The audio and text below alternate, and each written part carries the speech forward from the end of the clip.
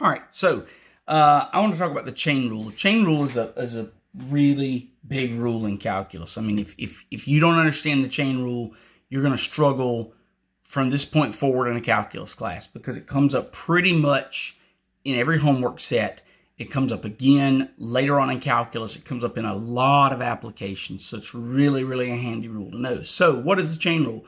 The chain rule is when you have an outer function and an inner function, or if you remember from your algebra class, when you have f of g of x, what's called a function composition. And the way I picture this,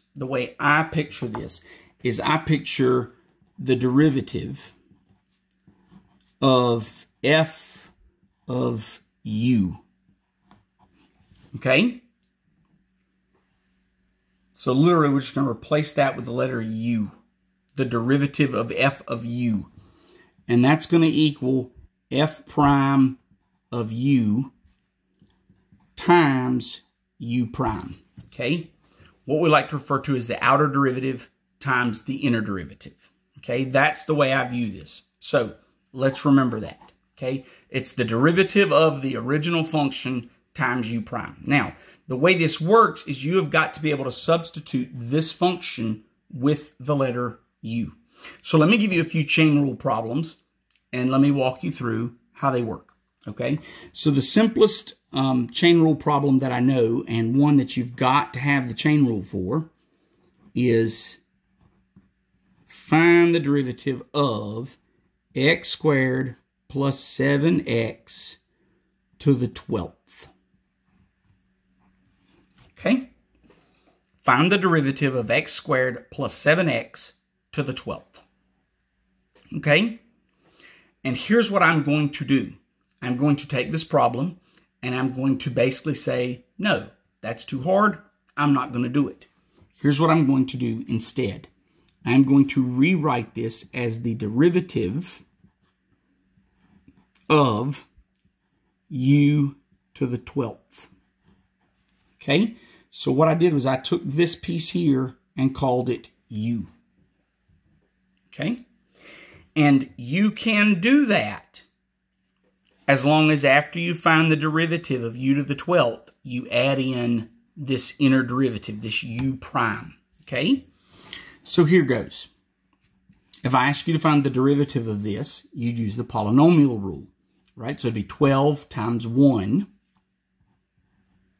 And then you'd subtract 1 from the exponent. So it'd be 12 u to the 11th. And then times u prime. Well, if u is x squared plus 7x, u prime is going to be 2x plus 7. We're just finding the derivative of u. So this will be times 2x plus 7. Now, the last thing before you call this done is you can't leave a u in your final answer. So you have to go back and put this where you substituted u. Okay? So we get 12 x squared plus 7x to the 11th times 2x plus 7. Okay? And some teachers will let you leave it like this. They'll say this is fine. Some people will make you take this guy and multiply them together. Okay? And so if they do that, right, 12 times 2 would be 24x.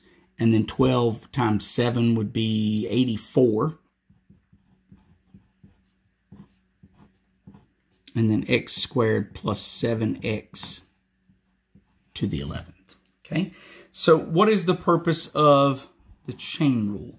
The purpose of the chain rule is to keep me from expanding this 12 times, right? Because I really don't want to multiply x squared plus 7x 12 times. So this allows me to find the derivative without expanding that. That is one of the big purposes of the chain rule. So let me try another one for you, okay? Here we go.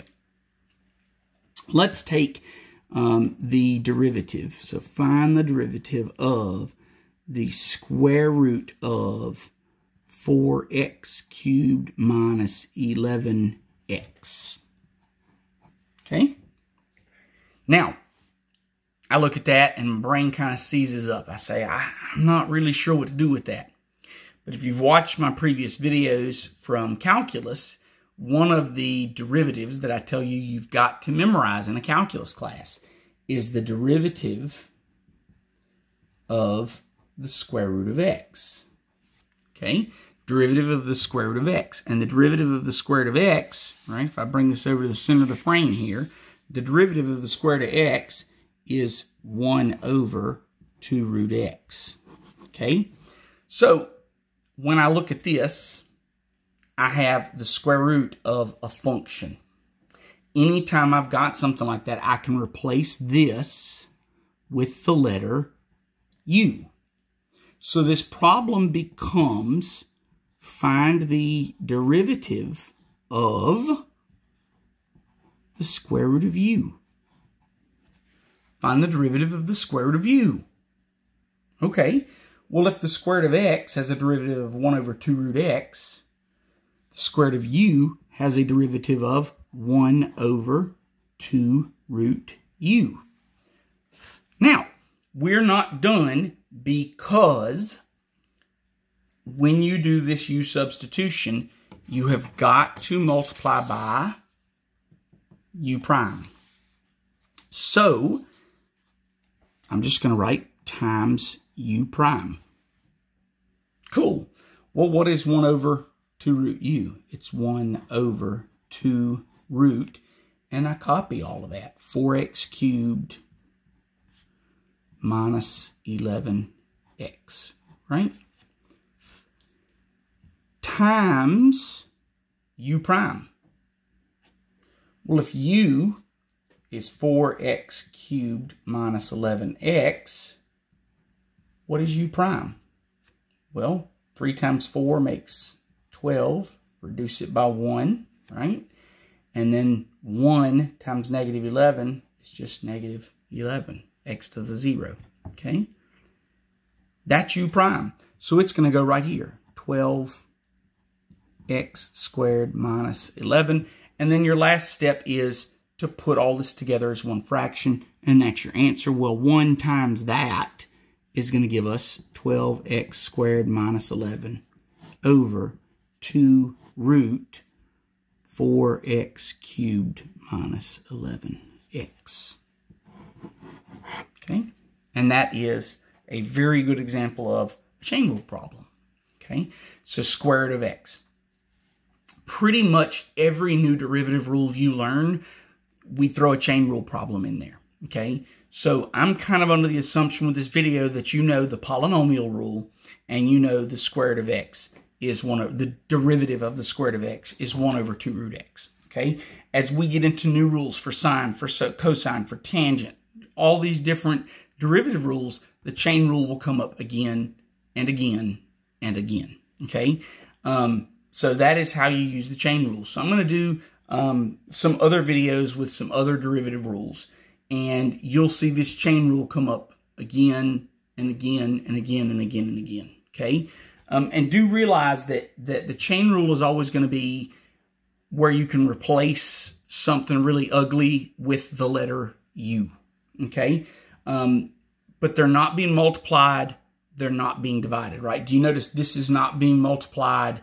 It's not being divided, right? This guy's not being multiplied. It's not being divided, okay? If it's being multiplied or divided, you use the product rule or the quotient rule, respectively. This is when you have a quantity to a power, when you have a square root of a quantity, okay? If you know the derivative rule for sine of x, right?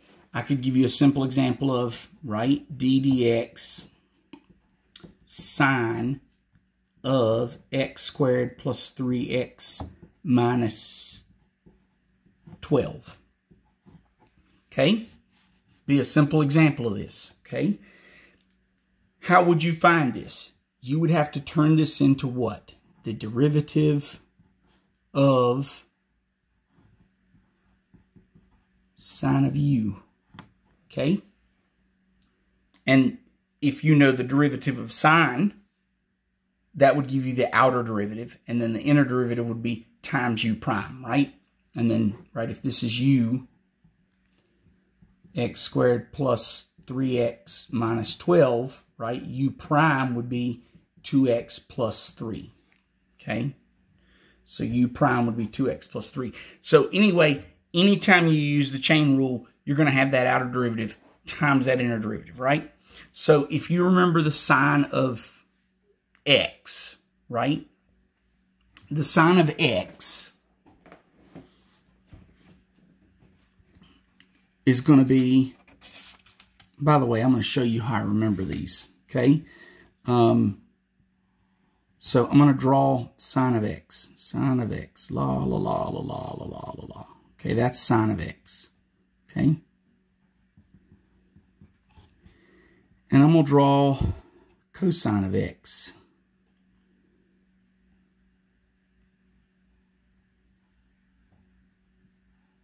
Okay, so it's going to go here, here, here, here, and here, something like that. So it's going to go la, la, la, la, la, la, and that's cosine x. Okay? How do you remember these derivatives? Remember the derivative of any function. The derivative of any function is the slope at that instant. Okay? So at this instant, this graph has a positive slope. At this instant, this graph has a slope of 0. From here to here, this graph has a negative slope. And then from here to here, it has a positive slope. It's going uphill. The derivative of sine of x is cosine of x. Now, back to our problem. In this situation, the derivative of sine of u is going to be what? Cosine of u times u prime. Okay? And here's the thing, guys. The only thing, if you've never seen a derivative of a trig function, the only thing new is the derivative of sine of x is cosine of x. Everything else is the chain rule here. Okay? So the chain rule is a majority of this problem. So, the derivative of sine u is cosine u times u prime. Well, what is cosine u? Well, there's u. So it's going to be what? Cosine of x squared plus 3x minus 12. X squared plus 3x minus 12 times u prime, which is 2x plus 3. Okay? And I write it like this so that you know you're taking the cosine of this piece, and this is multiplicative. You're not taking the cosine of this piece. Okay? So, much more work with the chain rule than it is with the derivative of sine. But anyway, if you ever want to know how to remember your trig derivatives, draw them. Okay? So, I think the derivative of sine x is cosine x. Yes, it is. Or I think it's negative cosine x. No, that doesn't work. Okay? So, anyway, I hope that helps someone. The chain rule is a big, big deal. In some of my other videos, you'll see it come up again and again and again. I'm working on some calculus videos. And you'll see that chain rule come up again and again and again because it is just so instrumental for us because we have something that is way too complicated for our basic rules. And so we pull this u substitution. This is way too complicated for our rule for the derivative of sine. So what do? We just put a u. What's the derivative of sine u? Cosine u. Well, because we substituted that, we have to say times u prime. Okay? And then boom, there's our answer. So it's really slick, really easy little trick. If you have questions, leave them in the comments. If you have a video that you want me to make, leave it in the comments and I'll try to make it. I hope it helps.